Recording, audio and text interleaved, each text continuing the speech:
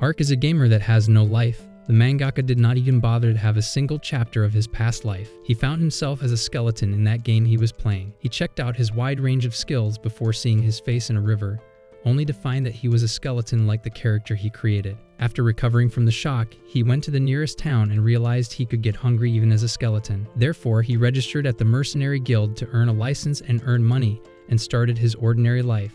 One day, while returning from hunting 2 boars and an orc, he finds a group of bandits attacking the caravan of a young noble girl. The bandits have killed all her guards and are now trying to assault her.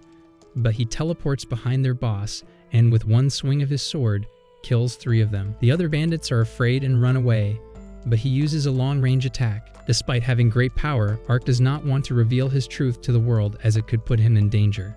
So he decides to keep a low profile and accepts his first quest to act as a girl's guard while she picks medicinal herbs. The girl is initially overwhelmed by her escort, but soon becomes comfortable and leads him to the forest, teaching him about medicinal plants along the way.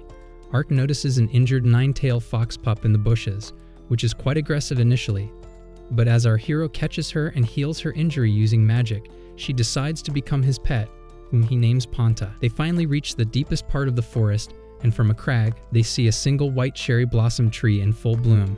The girl wants to collect its flowers, but as she excitedly climbs down and runs towards the tree, Ark and Panta notice a monster, a 6-legged basilisk, and finds helpless prey before him. Still, Ark uses his short-range teleportation skill, Dimension Walk, to save her. Toadzilla uses Poison Breath, and Ark teleports again. Thinking of the monster's range of attacks, he decides that it will be best to face it in close combat. He blocks Toadzilla's claw attacks, but then it switches to using its long tongue. Ark keeps dodging all its attacks, so Toadzilla gets impatient, charges his ultimate attack, and launches a petrified wave. While all living things in the range of the attack turn to stone, Ark uses his Holy Shield, which can nullify any status effects, to save himself and the girl. But now that Toadzilla is even more furious and using more arms to fight him, the knight is being pressed back. Ark uses a high-level skill called Judgment to end the battle quickly, and creates a magic circle under the basilisk. Then he summons a giant lightning sword from the magic circle, finishing Toadzilla in just one hit. The girl is impressed and believes the knight is a hero who will be celebrated. But since Ark wants to keep a low profile, he asks her to keep it a secret. He also notices a red and black ring on one foot of Toadzilla, which shatters seconds after it dies. As they return to the village, Ark spots a giant boar and treats the town to some tasty meat tonight. He hunts and takes the boar to the village and tells them to give its leather skin to the girl, and the meat is for everyone. That alone is enough to make him a local hero, but as he is about to leave the village, the girl's little sister rewards him with a flower tiara. So when Ark returns to his room at the inn and looks at his reward, he realizes that there is more to life than just saving his own secret. He will work harder from tomorrow on for the people who need his help.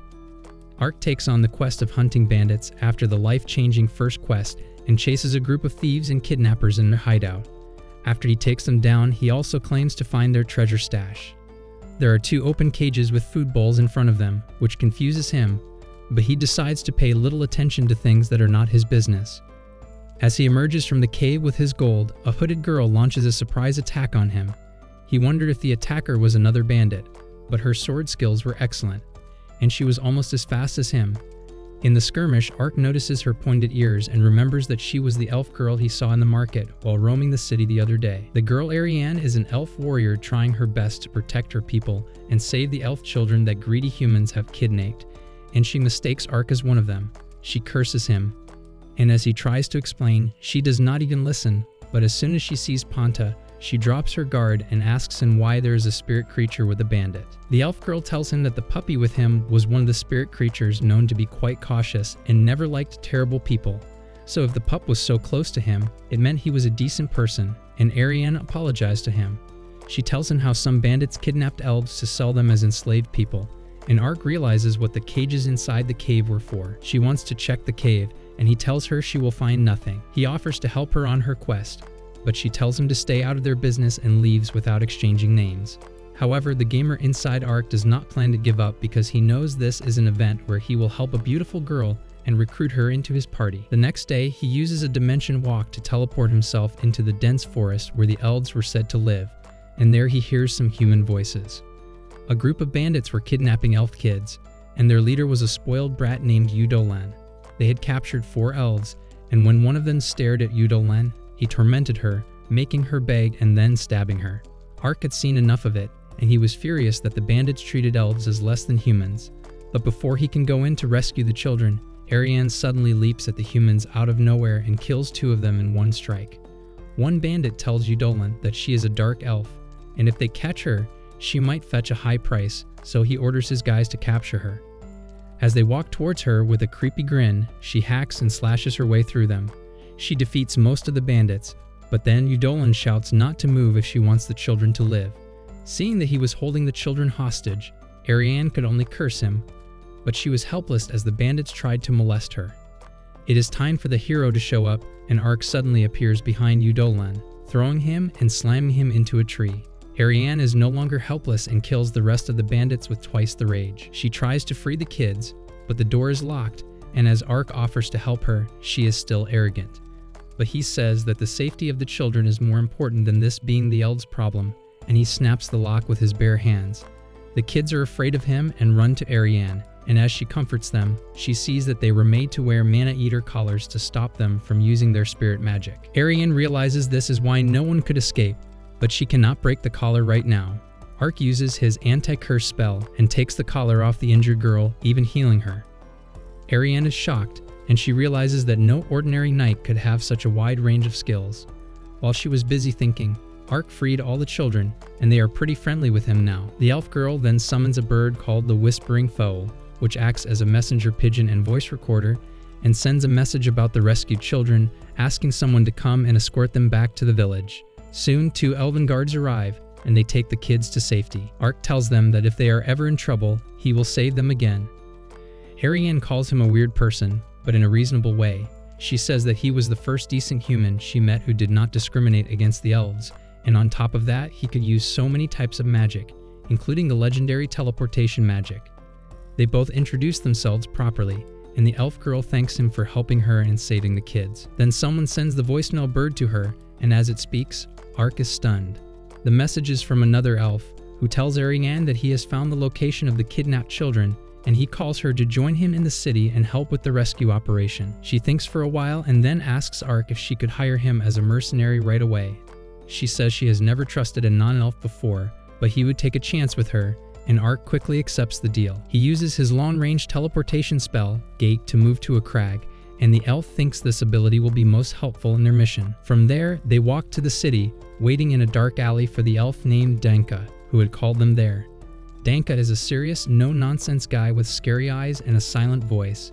His cold gaze scares Ark even as Ariane introduces them, and he doesn't pay him any attention. He feels left out even as they go to a restaurant to discuss their plan, where Ark learns that both the elves share the last name Maple, which was the name of their city in the Great Canada Forest. Ariane asks him to eat, but he declines the offer because if he showed them his face, they would attack him even before he can explain himself.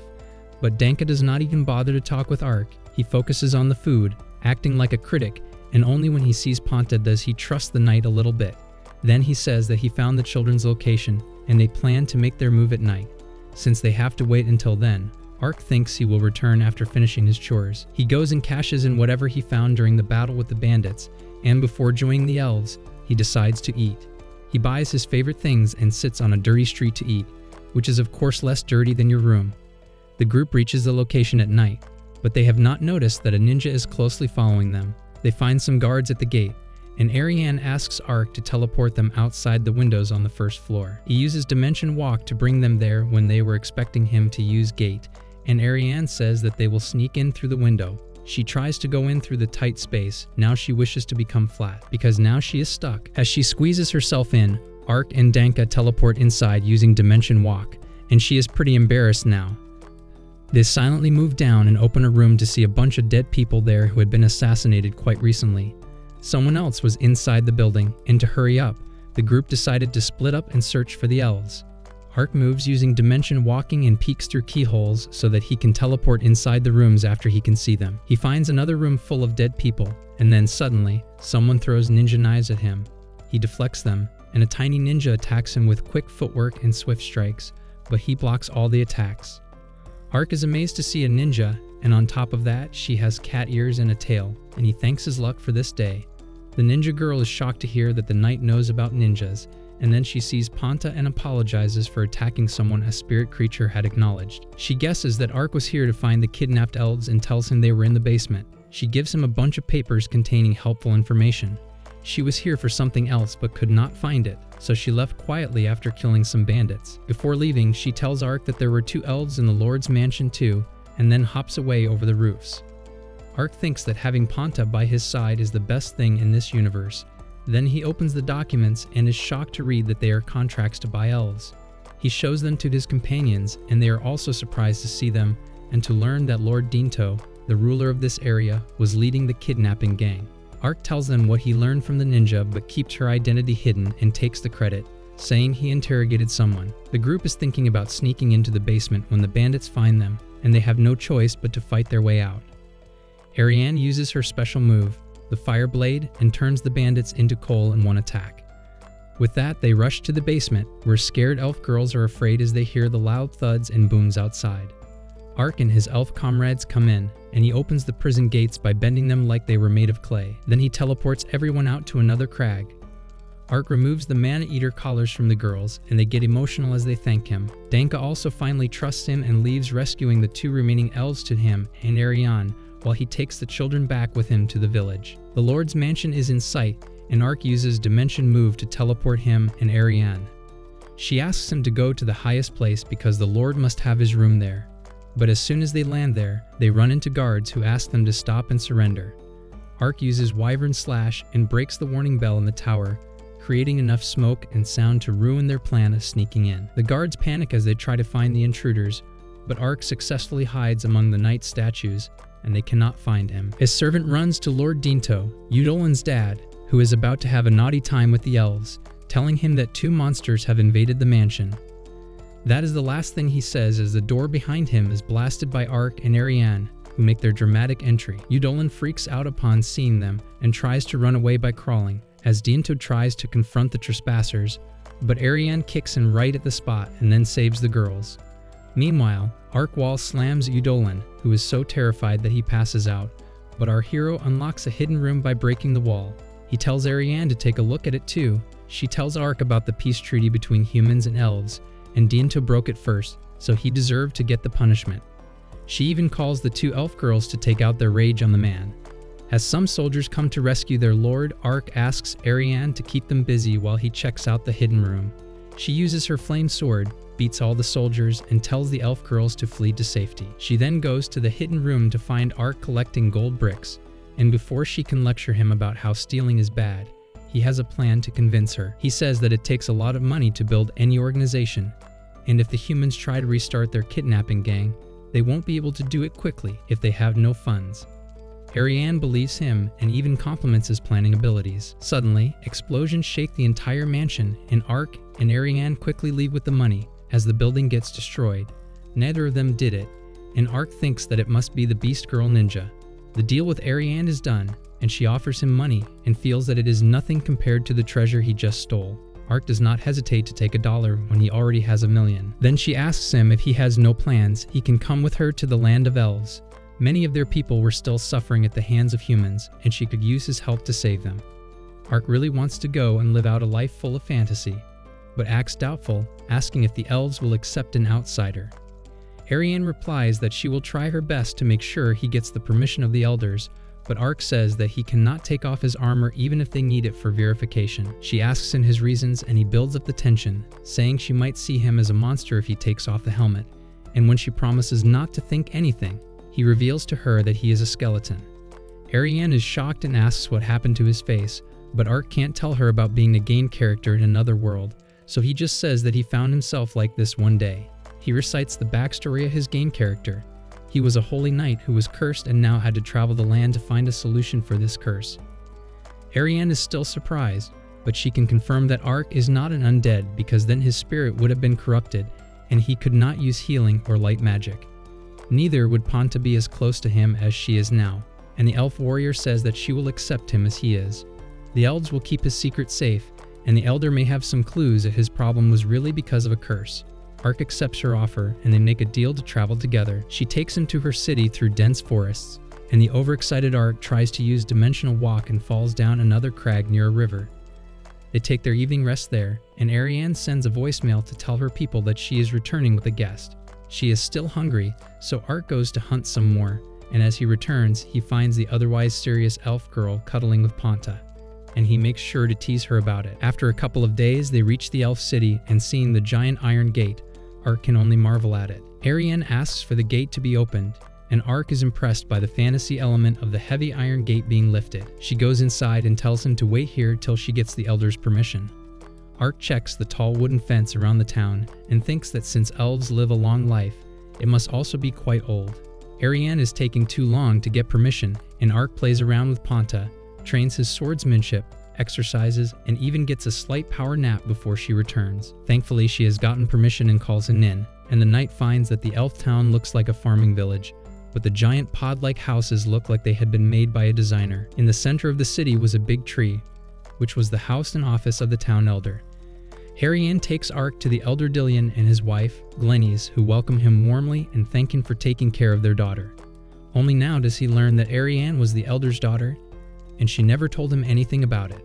Glenys says that she was just 170 years old when in fact she was over 240, and this habit annoys Ariane. Ark is shocked to confirm that the elves really lived quite a long time because she does not look older than 30. The elder thanks Ark for helping the elves, but then he turns to his daughter and asks him why she attacked a noble's house when their mission was only to retrieve the kidnapped elves. She cannot give him a proper answer, but Ark intervenes and explains the details of what happened over tea.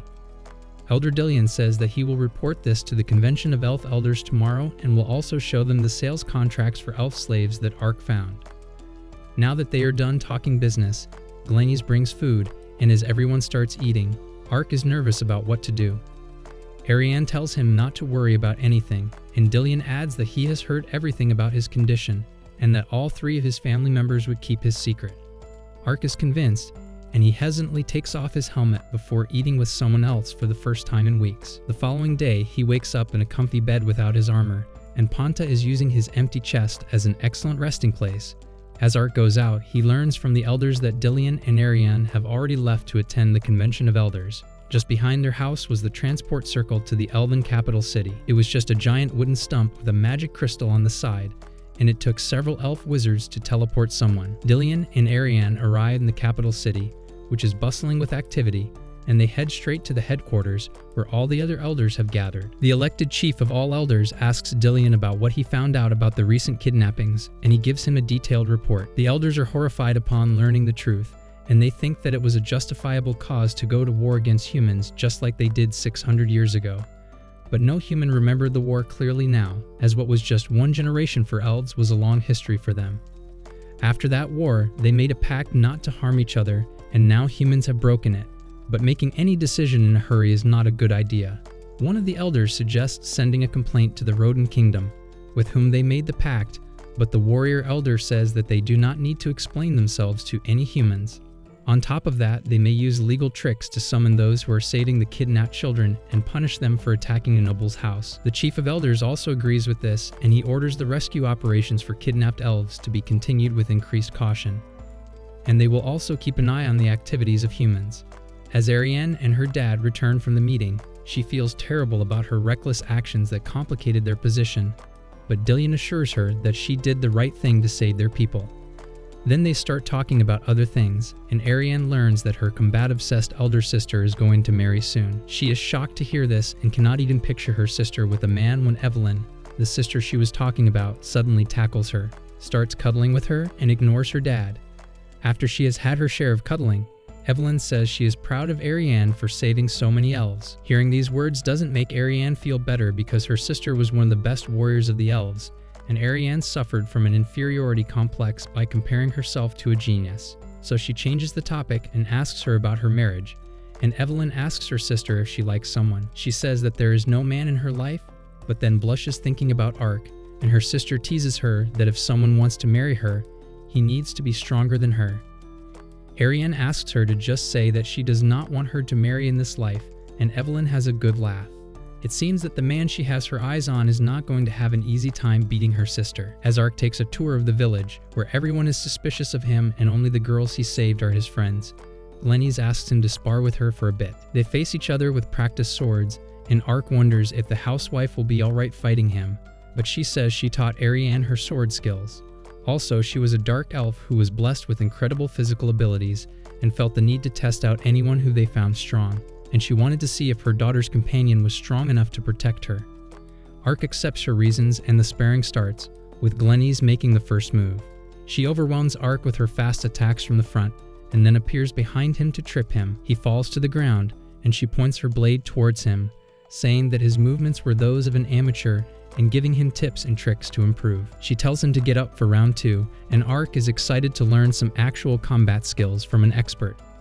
The cheerful and harmless-looking housewife beats him 100 times in the most humbling manner, but he still gets up and faces her. At last, he thinks he has found an opportunity to surprise her using Dimension Walk, but even though he gets behind her back, she is quick enough to take him down without any difficulty. But even after being so skilled, she is just a housewife now and begins worrying about what to cook for dinner as she leaves Ark lying in the dust, where he says that high stats are not everything and real battle experience is the most valuable of all things. Once he gets back home, he learns that the elves have a bath in their house and he really wants to get in it. He takes Ponta with him, washes her, and dips himself in the water for a bone-rattling pleasure. Since baths were rare and a luxury item in this world, this was his first time getting in one here, and his bones felt quite good. As he is enjoying his bath time with his pet, the unsuspecting Ariane has also returned home, and she heads into the bath without confirming if anyone is there. She is shocked to see a skeleton in her bathtub, and does not listen to Ark as he tries to tell her that it is him and blasts him away. At the dinner table, both of them are embarrassed because the other saw them without clothes, but it should not matter to our protagonist since he has nothing to hide. Then Dillion comes and starts talking with Ark about what the elders decided. They wanted to hire him to assist Ariane in rescuing the kidnapped elves. Also, since they did not have much money to pay someone as rich as him, they decided to trade in some precious information that could help him break his curse. Dillion tells him that there was a hot spring near the Lord's Crown that was said to break all the curses of the people taking a dip in it. Ark asks him what the Lord's Crown was, and the elf recites a long story of how there were many types of dragon-like creatures in the world, and the strongest of them were the Dragon Lords. The Lord's Crown was a rare type of great tree that grew wherever a Dragon Lord made its home, and a large variety of spirits lived in and around it, giving its leaves and fruits miraculous abilities. But it was also a precarious place to enter, as if anyone disturbed the spirits, they would awaken the rage of the Dragon Lord. Ariane says that entering the Lord's Crown is dangerous for humans, but elves can manage to get permission from the spirits to enter it, and they can arrange it for Ark too. Dylan asks if the information was good enough for a payment, and Ark replies that it was more than enough. But as he lies in bed, he wonders if he was even cursed at all. The story he told everyone was the random character information he put in because it was a role-playing game. But he wonders if it was really true. Then he thinks that if it was a curse, he could purify himself using his anti-curse spell, which was effective against mid-rank curses too. He knew more powerful spells too, but they damaged undead, and he did not want to take any risks. So Ark decides to try out anti-curse on his hand, and surprisingly, the spell works and his hand turns into a human hand. He is shocked and exclaims loudly, but the effect vanishes in 5 seconds, and his hand returns to being a bone. Ark tries repeatedly, and after casting the spell all night and having the same result, he is tired. The next day, he and Ariane set out for the capital of the Rodent Kingdom early in the morning to find the people whose names were mentioned in the elf selling contracts. He can only think of the last night, and he has confirmed that he was a skeleton because of a curse that keeps returning, no matter how many times he purifies it. As soon as they leave the woods, Ark is attacked by giant dragonfly monsters near a lake, and he runs away terrified. Ariane saves him and takes him to a restaurant, where they discuss their plan for the next day. She tells him that the usual way to reach the capital was to take a carriage around the forest, but they should cross the forest to reach it faster. A waitress listens to them and tells them not to go through the forest, as it is dangerous because of a pack of monsters called the Haunted Wolves. They had appeared in the area only recently, but they were attacking people, and the soldiers had done nothing to save them. Ariane gets lost in thought when she hears about the Haunted Wolves, but then she says that they were not a problem for them. So they go through the forest, and Ark asks her why she is so concerned after learning about the Haunted Wolves. Ariane tells him that the tail fur of the haunted wolves was used in bridal veils in Elven tradition, and it was considered the best gift one could give a bride-to-be. And since her sister's wedding is near, she wants to gift it to her. The wolves also seem to be eager to have their tails cut off and suddenly attack them from all sides. Ark slashes one wolf. He realizes that the wolves are an illusion, and even though they attack him from all sides, it is impossible to tell if they are real. He is overwhelmed by their numbers when he remembers that the haunted wolves are intelligent creatures that attack in packs. Their common tactic to fight more vigorous opponents was using illusionary clones under their intelligent boss, who led them to victory. But while Ark is struggling, Ariane is in control of the situation. As a bunch of wolves attacks her, she uses a fireball to shoot an illusion down, and as they jump on her after that, she uses earth spikes, getting one real wolf among all the illusions. Ark is again reminded that he has no battle experience despite having such high stats that the wolves biting him don't even make a dent in his armor. Since he cannot fight like Ariane, he decides to take on the boss to end the battle quickly. The boss is watching them from a crag. Ark uses Dimension Walk to sneak behind him, and as he attacks the wolf boss, he jumps up to dodge his attack. Ark spots the same black and red ring on the boss's leg as the one he saw on Toadzilla, so he decides to test out a theory by becoming still and letting the boss attack him from behind. As soon as the wolf does that, Ark uses a fire attack through his cloak and then swings his sword, only to slash the ring on its leg. The boss returns to his senses as soon as the ring is broken. He howled and called back his pack, and they rushed home. Ariane climbs up to see what is happening and arrives just in time to see the ring disappear. She is shocked, but Ark understands what is going on. He tells her about Toadzilla, who was wearing the same ring. The monsters were coming to areas they did not belong in and attacking people, probably because of the rings. Leaving the talk about rings aside, Ariane asks Ark to wait momentarily as she collects the tail fur from the wolves she has slain for her sister's gift. Ark is waiting for Ariane to finish her job of skinning the wolves when Ponta notices something and runs away. Ark follows him and tells Ariane to wait as he chases the fox through the forest.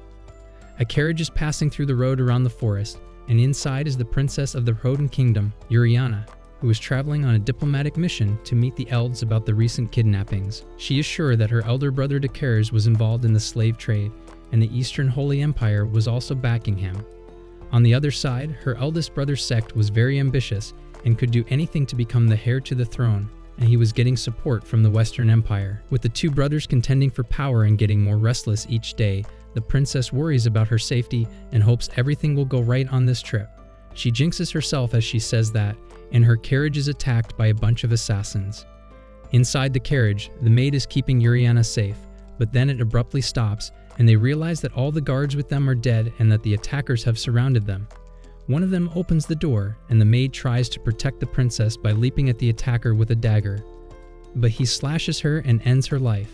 Uriana panics, and as she rushes to check on her close maid, the attacker stabs her through the heart, and it is game over for her too. One of the soldiers escorting her was also involved in the conspiracy to kill her, and he told the assassins to loot the corpses and make them look like the work of bandits. As they laugh that they are going to get rich after this mission, Ponta jumps on the faces of the soldiers, and he wonders what the furious-looking creature is. He decides just to kill it to get rid of it. But the menacing Ark arrives behind him and grips his hands so tightly that the voice of his bones cracking is heard by everyone.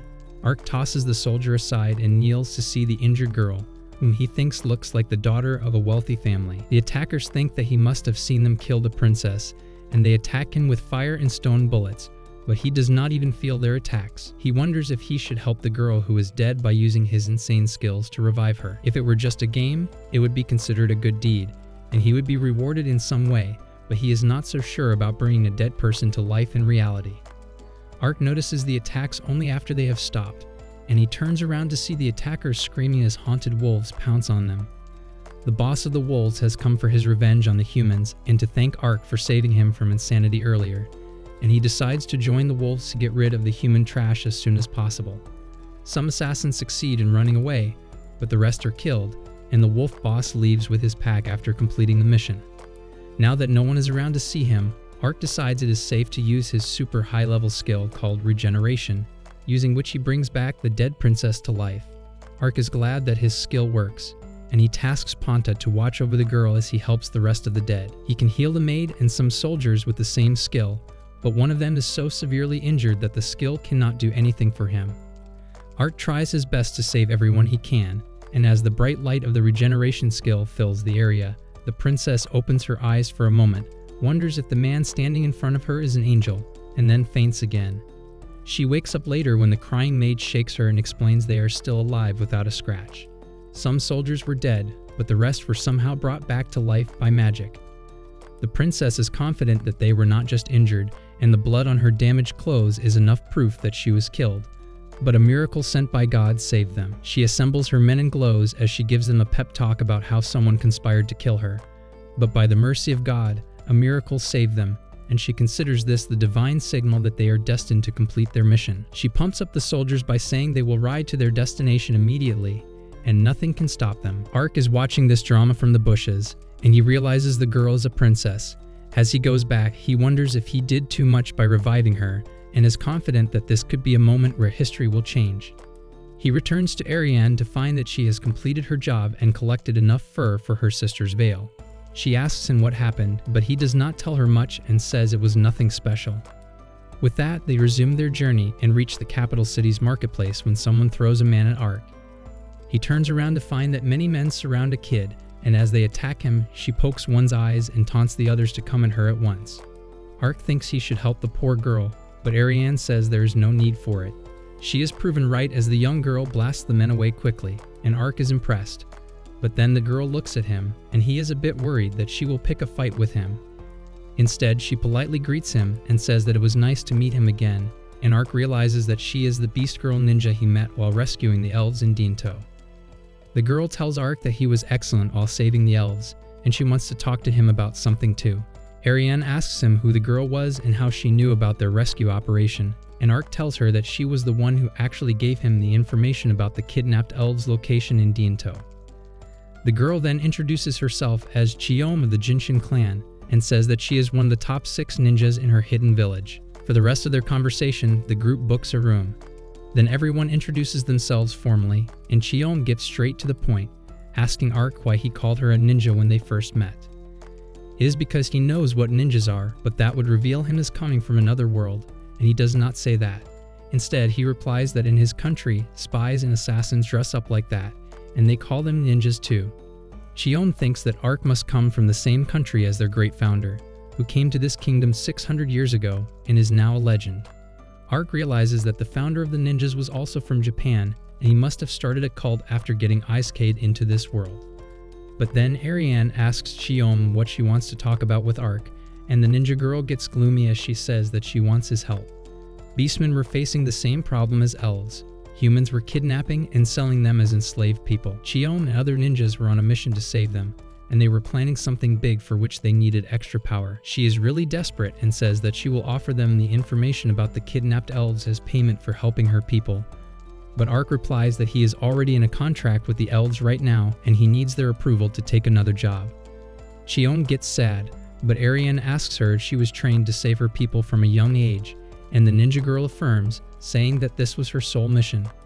Ariane feels that both of them are the same, and in this feeling of solidarity, she agrees to help her because she knows the feeling of wanting to help her people. She asks Chiom what their plan was, and she leads them to the site of action through a forest. Ark asks her if their founder was also a beastman, but Chiom replies that he was a human from another country, and his name was Hanzo. He initially served as a spy for the Empire, but then he saw the injustices faced by the beast people and helped them, taking some of them as his students and founding the Jinshin clan. Ark is shocked as he hears the name of the most famous ninja of all time, Hattori Hanzo, and now his doubts are confirmed that he was surely from Japan. He is jealous that someone was here before him, and not only did he lead his legacy as a ninja clan, but also became a legend. Chiom sees him acting strangely, but Ariane replies that he gets fits of fantasy disease sometimes. Then they come to another crag from where they can see the largest slave market in the kingdom, which is like a well-guarded fortress, and their plan is to attack it and free the kidnapped people inside it. But Chiom tells them that this place was the center of the slave trade, so if they attacked it, the reinforcements would come quickly, so they needed to be fast. She tells Ark and Ariane to attack it swiftly and flashily and then run away as fast as possible because it could be dangerous for them otherwise. Chiom says that only some people who were participating in this mission and not everyone they wanted to rescue will be able to escape, and Ark understands that she was planning to attack this place just as a distraction. The ninja girl confirms his guess and says that the Beastmen ninjas had already positioned themselves in the city and were going to attack 4 other slave markets at the same time they were attacking here. The attention would be drawn to the biggest market, and everyone in the other locations would have better chances of escaping. Ariane says that this plan is too reckless, but Chiom is already determined to sacrifice herself and many others if they can save the people in other places. She trusts that Ark and Ariane will help her minimize casualties, but he says that they will fight with them to the end. Despite the ninja girl being reluctant to let him risk his life, Ark explains to her that he can use teleportation magic, and seeing her shocked, he says that she should have seen him use it back then. It is good news, and Chiom thinks that at this rate, they may save everyone, so she decides to inform others. She tells them that they are going to attack the market tonight and tells them to prepare as she leaves, hopping over the trees. Ark also thinks that they should prepare, and by preparation he means eating. After that, he wants to do one more thing, and that is to wear a silly mask so that he stands out as a decoy. Ariane is not a great fan of Halloween and says that this idea was just silly, and neither she nor Panta are impressed by Ark wearing the mask. As they are talking, Chiom comes to see them along with another ninja, who is a mountain of muscle named Goemon. Ark is shocked to hear that his name is the same as that of another famous ninja in Japan, and to confirm his doubts, he asks Chiom about those being their real names, but learns that they were just titles given to the most skilled warriors. Ark has confirmed that both the ninjas were named after real legends of Japan. Goemon is an absent-minded and aggressive-looking man, and he stares at Ark before they suddenly engage in wrestling. The girls think they were fighting, but they do not know this is how men become friends, and the two men start laughing and complimenting each other's strength. Midnight comes, and it is time for them to carry out their plan. Ariane and Chiom plan to sneak in from the back door, while Ark and Goemon will attack openly from the front and draw all the attention to themselves. They split up to do their part, and the 2 bulky men approach the sleepy guards head-on, who recognize one of them as a beastman, but they are confused by the strange masked creature. They tell them to stop, but as Ark and Goemon get close to them, they decide it's time to get flashy. The muscular ninja uses Earth-style ninjutsu to create rock spikes on his shoulder, which he uses to blow away the door with Ark's help. All the soldiers come running out to face them, and Ark punches them away like they are little dolls. Goemon uses another jutsu and turns his body into steel, breaking the weapons of the soldiers attacking him. The soldiers are afraid of the 2 monsters and step back, and Ark takes this chance to one-up the ninja. He uses his skill, Rock Bullet, which is more like rock cannon, and crushes the soldiers using it. And for even more attention, he laughs like a maniac and terrorizes the already afraid soldiers. The ninja uses another ninjutsu called Rock Spear Strike, and he punches the ground, cracking it and making rock spikes come out of it. Ark is too competitive and wants to do better than him, so he uses his magic Rock Fang, and giant rock fangs come out of the ground. But then their earth magics combine and have a boosting effect on each other, and the spikes sprout up everywhere and destroy the entire area, and they get buried in the rubble of the mess they caused. Meanwhile, Ariane, Panta, and Chiom have reached the back door, and as they see the show the 2 men are putting on, they rush to take advantage of the confusion. They run into a locked door, and with her lock-picking skills, the ninja girl opens it quickly. They sneak into the fortress as the soldiers rush towards the front gate. Panta notices some soldiers, and before they can do anything, Chiom uses water ninjutsu and transforms her water attack into wolves that kill the soldiers. More soldiers come running towards them, and it is Ariane's turn to deal with them now, which she does by burning them using her fire sword magic. They reach the basement, where the beastmen have been chained and kept in prisons. As Chiom frees them, they ask her who she is, and as she declares that she is from the Jinshin clan, they suddenly become much more hopeful and energetic. She unlocks the prisons and tells the now free beastmen to help her, while Ariane keeps the incoming soldiers away. At the front gate, both Ark and Goemon were buried in rubble, but they came out of it safely using their defense mechanisms. As they think of assisting the girls, they have completed their mission and come out to inform them that all the freed beastmen are standing guard in the hall. Now only the building in the back is left to be raided, and Goemon volunteers to stay back as the rear guard to stop the soldiers while the others go ahead, killing any guards in their way. They unlock doors, find an underground prison with more people, and free everyone. There is one cell that is particularly nasty smelling, and as Chiom goes inside to find out what is in it, she sees a heap of her dead relatives. The other beastmen tell them that the injured and ill could not be sold and were left to die in such a pitiful condition. As everyone cries, Ark is furious too, but he decides to get the survivors out of this place before mourning the dead. All the people they freed gather together, and Ark teleports them out using Gate. After everyone is safely evacuated, Xion learns that the mission was successful in other locations too. Now Ark plans to return to the fortress and finish the business once and for all. He teleports next to Gomen, who still stands despite being severely injured. He says that they should wipe out the human filth together, and they use their combo moves of Rock Fang and Earth Spear to destroy the entire slave market. They set it on fire, and Ariane and Xion watch it. Then Ark teleports back to them with the dead bodies they could not carry back the first time, and Ariane cremates them to give them a proper funeral. As the bodies burn, their spirits become free and fly to the sky, and Xion swears to become even more robust so that no one else suffers like this. As their mission is completed and everyone has left, Ark and Gomen strengthen their bond by wrestling again while the girls discuss freeing their people from oppression. The next day, they go boating in the capital, where the ninjas give them the promised information. Xion says that the people who bought the elves as enslaved people took them to the Holy Empire of the East. And as Ariane hears the name of the Holy Empire, she gets into a serious mood. She uses a voicemail bird to inform Danka and others about the new information and then heads out to the Empire with Ark. On their way to the Empire, they stop for a bit in the desert, where a huge flock of wyverns covers the sky. Ark is overwhelmed by his fantasy fits, but Ariane needs clarification because wyverns never travel in such large groups. Because of their large numbers, the voicemail bird is afraid to fly, and the message cannot be relayed to the other elves. Ark says it is not a big problem and that he can disperse the dragon-like monsters. Without explaining his plan, he jumps down from a crag and makes a groundbreaking landing. Then he decides to use a mid-tier wide-area attack called Lightning Damper, dark clouds covering the sky and releasing lightning bolts that hit the wyverns. Ariane and the others also get caught in the friendly fire, and when he teleports back to them after the sky has cleared, he is shocked to see them in such a pitiful condition. But as he tries to ask if they are all right, an elf with green hair and grass is taking notes about them.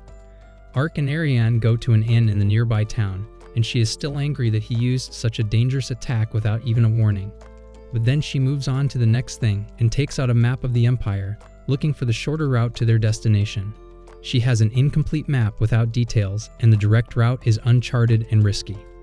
But there is something else that concerns Ariane, and Ark asks her why she has been so worried ever since she heard the Empire's name.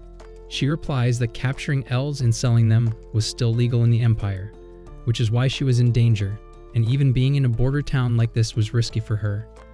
But then the green-haired elf from the morning approaches them, and he is pretty fearless even as he shows his pointy ears in human territory.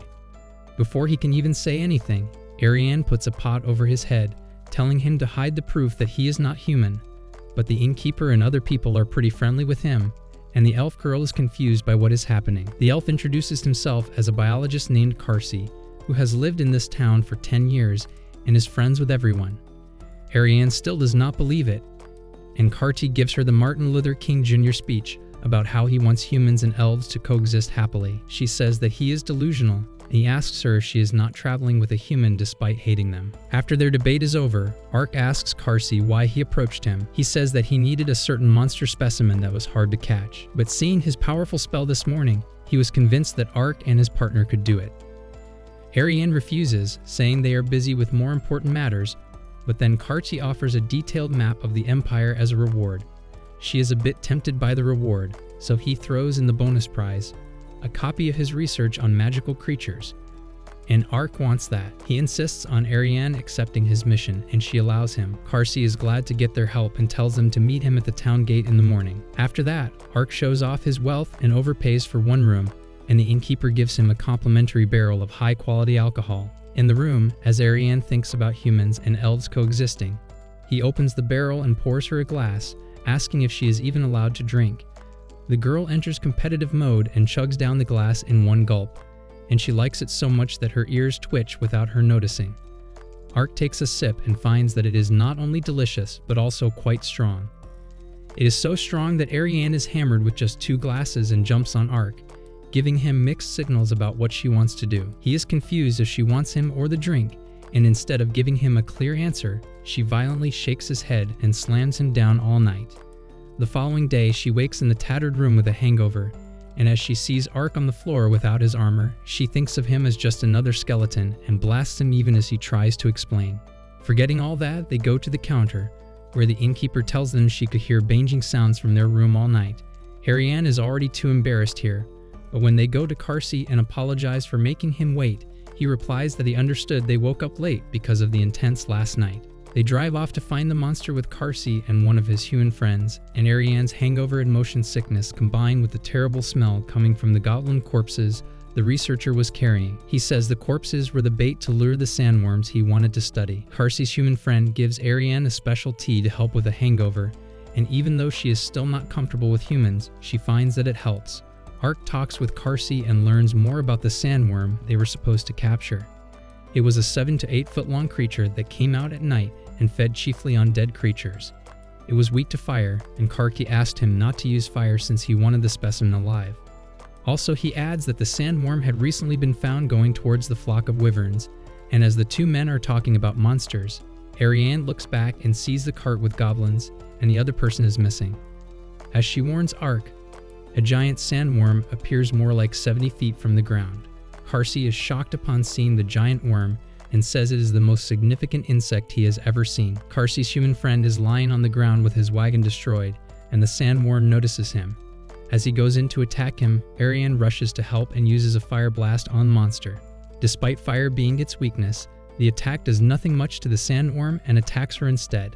It almost gets her, but Ark saves her while holding the giant sandworm with just one hand. He tells her to leave the rest of the task to him and begins wrestling with the worm.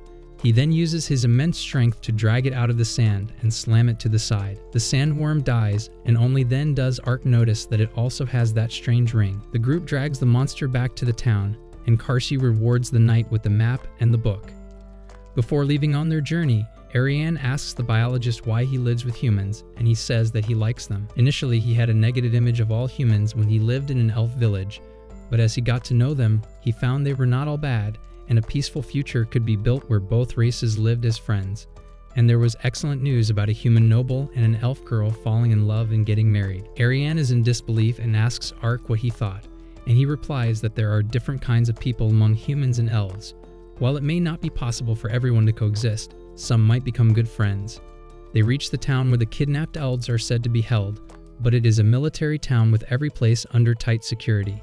They decide that they have to move here slowly and carefully and decide to split to find more information. Ark finds that strange cries can be heard from the nearby fortress at night, and recently, many people have gone missing from the city, but no one could say anything about the elves. He decides to go back to Ariane, but then hears the voice of a woman being kidnapped by some men. As one of them tries to drag her along, Ark appears behind him and twists his hand. The other thugs rush to attack him, but he knocks them out with a flick of his fingers. The girl is grateful and runs to hug him, and Ariane finds Ark at that exact moment. She is equally shocked and jealous when she sees a strange girl hugging the knight. Even as Ark tells her that he found the girl in trouble and went out of his way to help her, she tells her to run home with an intense and scary stare. She is still jealous of the girl and acts coldly as she tells Ark she has found some helpful information. She takes him to another crag from where they can see a fortress, and her sources tell her that the elves were brought here 4 months ago. Ark says a lot could have happened in those 4 months, but Ariane still hopes to find someone alive, and they get closer to the building to check it out. They sneak into the fortress and find it strangely empty and quiet, and Ariane finds a hidden door that hides stairs that lead to an underground storage area that smells of wild beasts. After using Ponta as a distraction to remove the guards at the gate, she tries to open it but can't because it is a sliding door and she is pushing it. There are a lot of prison cells in the location, and they are empty except for bones, fur, and bad smell. They find the next gate, and as Ark opens it, they find themselves in a massive underground cave supported by many pillars. An overconfident and arrogant monster tamer named Fumba is the one in charge of this place, and he comes out to sense the disturbance, and the moment he sees Ariane, he stakes his claim on her. He says that she is his woman now and orders her to kill the knight. Ark is shocked when Ariane follows his orders and attacks him, and she does not stop even when he tries to shake her out of it. He asks Fumba what he did to his friend, and while he is busy talking, the elf girl picks him up and slams him into the ground. At this point, he realizes this is some intriguing curse, and he uses the anti-curse spell on her, but it has no effect, and Ariane keeps attacking him. Her consciousness has been hijacked, and she finds herself in front of her sister, who tells her that she is weak and needs to train hard. He tells her to fight in the dream, and Ariane fights with Ark in real life. He keeps cursing at her, but she keeps attacking him without stopping. Ark realizes that his spell is working, but something is recasting the mind control spell on Ariane almost immediately. He is confident that the monster tamer is not doing it himself, and as the elf girl strikes him, he sees a pair of eyes in the shadow behind her head. Ark asks Ponta to take care of it, and the pup jumps into Ariane's hood and takes out an imp, a monster who can use powerful illusions. Ponta throws it out, Ark kills it using his flame spell, and Ariane loses consciousness. Fumba is impressed by Ark's knowledge and quick thinking, so he introduces himself properly, saying that he is from a clan of monster tamers and is the most skilled. He left his village behind to create a name for himself, and he could tame any monsters. Ark has no doubts about his claim as he sees the rings in his hand and realizes that he is the culprit behind Toadzilla, the wolves, and the giant sandworm. Fumba gets ready to fight, summons his guard, a giant white tiger, and tells Ark to be his dinner. But he is putting Ariane to rest in a quiet corner, and before fighting, he has a question for the monster tamer. He asks him what happened to the kidnapped elves that were brought here 4 months ago, and Fumba laughs as he says that most of them were used up in the experiments of the Empire, and the ones that were left with him were fed to his beasts after he had enough fun with them. As he mocks their deaths, Ark gets furious, and with one slash, he is done with the giant tiger. He curses Fumba, saying he saw all kinds of villains in his short journey and stayed calm despite seeing their evil acts. But the monster tamer was the worst, and his actions made Ark too furious to think of things rationally. Fumba laughs at him, taunting him that he is too arrogant and would need to kill many more monsters before getting to him. He summons the rest of his pets using his whip, and they include all kinds of monsters that Ark has never seen. On Fumba's command, they attack Ark, but he slashes through all of them. Fumba keeps commanding the monsters to attack Ark from all sides, and he keeps on taking them down. But he forgets to pay attention to Ariane's safety and panics when the monster tamer points him toward the giant ogre that will attack her. But before it can do anything, the ninja girl Chiome arrives at the scene and traps the monsters in a water prison. Fumba thinks that even if the knight has backup, it is useless because he has more monsters, but Chiome tells him he no longer has any monsters under his control. Gomen and other ninjas were in this base, and they had taken care of all the monsters. Ark asks her how she was here, and she tells him that she told Ariane everything about this place, which she did not tell him because of jealousy. But their conversation is interrupted by a strong earthquake, and Fumba laughs, saying that his trump card woke him up because his dinner was late. He tells Ark that he will show him his masterpiece and take care of them quickly. He runs out of the place, and Ark wants to chase him, but the falling boulders stop him from doing that. Chiome tells him that they should take Ariane to safety first. Ark teleports outside, and from the air, he sees the side of the castle crack. He can spot a powerful monster coming out from the smoke and dust. It was the Hydra, the strongest water-type monster with the most excellent mastery over the water element and a super powerful regeneration ability. Ark goes to one and notices that the Hydra has 5 rings, one for each of its 5 heads. Chiome says that the Hydra was called the nation-destroying monster, and she cannot believe a mere human could control it. She suggests that they retreat, but the Hydra notices them and uses a Hydra blast attack that completely crushes the crag they are standing on. Fumba is pleased to see that and thinks his enemies are dead. He laughs like a maniac, saying this is his true power. He wants to show it to his village elders, who told him he was not strong and disciplined enough and did not acknowledge his talents. Fumba left the clan and met the Emperor of the Holy Empire, and he employed him to ruin their neighboring kingdom. Now with the Hydra's power, he thinks he is invincible, and he commands the giant monster to go ahead and feast on the city's people. Ark and his group are buried under the rocks, but thanks to his shield, they survive and he blows away the rocks. But then he looks around and does not find Ariane and panics, only to turn back and find herself covered with a dark aura as she furiously tells him that she was not unconscious when the monster tamer was controlling her. So she heard everything he said about her and her people, and she wanted to find him and fill him with pain and regret. Chiome agrees, saying that with the Hydra, Fumba was too big of a threat to be left alone. They both think that he must think they are dead, thus it is the perfect chance to strike him down with a surprise attack. As they leave to find him, Ark does not move and says that they have to do something about the Hydra too. Chiome tells him there is not much they can do because it is a monster that could wipe out countries and be called the force of nature. Ark disagrees with the last line and says that unlike natural calamities, the Hydra can be killed, and even as the ninja girl asks him if he was joking. Ariane tells him to go ahead and deal with the monster while they dealt with his tamer. Ariane and Chiome run toward the monster tamer and surprise him with a firebolt attack, which he barely dodges. Ariane says that she was here to kill him for the elves he tortured, and he replies that she was way too powerless against him. He says that he has the Hydra on his side, and the elf girl replies that the Hydra is indeed strong, but he is weak and making such a grand show of the Hydra to hide his weakness. Those words are the same as what his village elders told him, and Fumba snaps. He says he will kill everyone and show them his power, but Ariane attacks him without waiting for his boring dialogue to finish. He blocks her attack with his whip and tries to use the imps to control her again, but she cuts all of them down, saying she won't fall for the same trick twice. Fumba is frustrated now, and he tries to order the Hydra to help him when Chiom throws knives at him and cuts his back, ruining his tattoo. She says she noticed earlier that he was controlling the monsters using his complex curse markings, but the slightest disruption could make them useless, and now he could no longer control anything. Fumba is on his edge now, and he laughs like a maniac, telling the girls not to blame him for what the Hydra does next. Chiom is worried about the city, but Ariane tells her that as long as Ark is there, he will not let the monster kill anyone. Then she charges her sword with fire and walks towards the scared monster tamer, who tries to stop her with his whip. But it burns down quickly, and he apologizes for harming the elves. Ariane tells him she does not need his apology. He could give it to the ones he killed when he met them.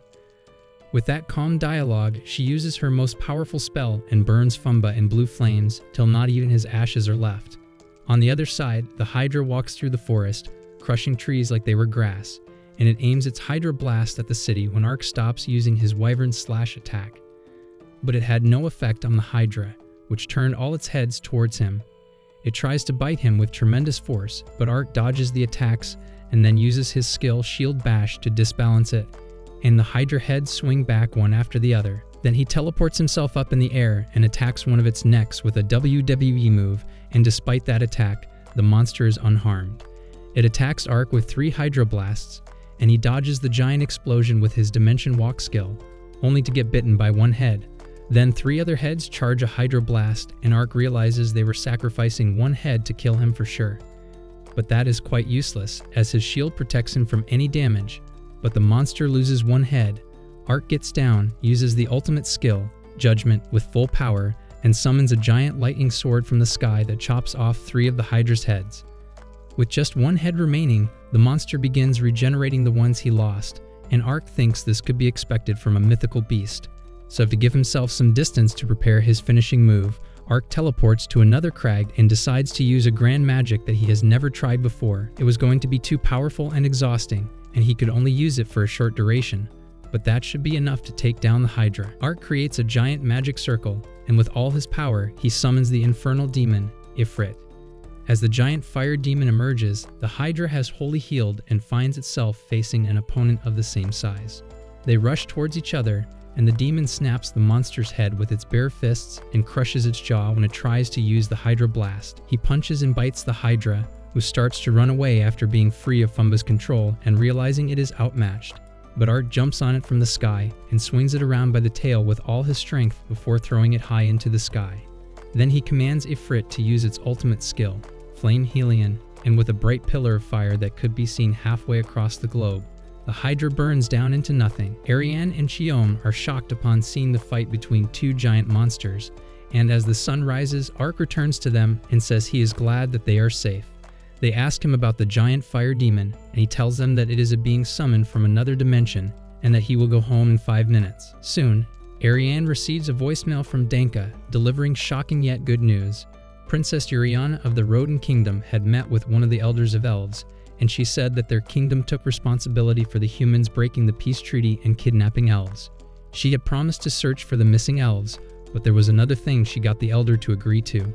She explained to the Elder that her 2 elder brothers who tried to assassinate her were supported by the Eastern and Western empires, both of which were racist countries, and to prevent any of them from becoming kings and worsening relations between humans and elves, she wanted to be the queen. She promised the Elf Elder that if he supported her in her claim for the throne, she would fight alongside them in case the Holy Empire invaded them. The Elder gladly took the deal, and the princess told him that they should work together to build a world where humans and elves coexist peacefully. Despite such immensely positive news, Ariane is displeased and goes through a crisis as her sole purpose in life is taken away now that the humans are going to look for the kidnapped elves. She is surprised that humans could even treat elves like this, and she remembers what Karsi told her. and Ark said that the time of peaceful coexistence was going to come sooner than they imagined. Ariane replies that ever since she met Ark, it seemed like the world was changing around him, and he laughs that off. He says that now that the big mission is over, he will go back to living a quiet life, and neither of the girls believes him. In a joke, he takes off his helmet, and the poor Cheom, who did not even get a warning, is terrified. He hides behind a tree and does not come out, even as Ariane explains the whole curse scenario. Then she tells Ark to come to her home, and after a brief rest, they would head together to the Lord's Crown, where he could break his curse, and he thinks that would be best. So, the journey Ark took to lead a quiet life turned out like this, and with his many friends, he hopes it continues to be as fun as it has been. He still has no idea why he was sent to this world, but he doesn't even care as long as he gets to enjoy his skeleton life while he is here.